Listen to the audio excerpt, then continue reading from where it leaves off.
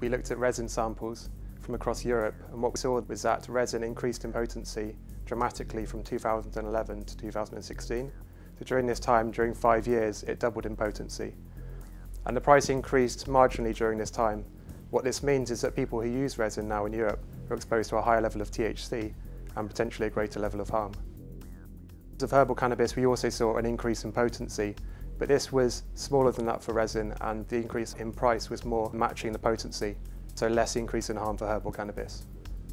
One of the most interesting developments we saw was that cannabis concentrates have now entered Europe. So we've seen evidence of this in the UK based on police seizures and also based on explosions. Butane is used to make these concentrates, and it can cause explosions.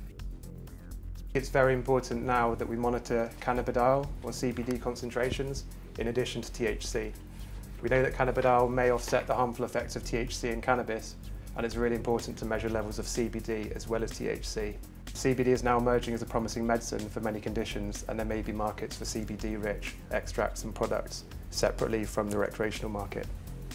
In addition, now that cannabis products are becoming increasingly diverse, I think we need a better guide to help people identify cannabis based on the different products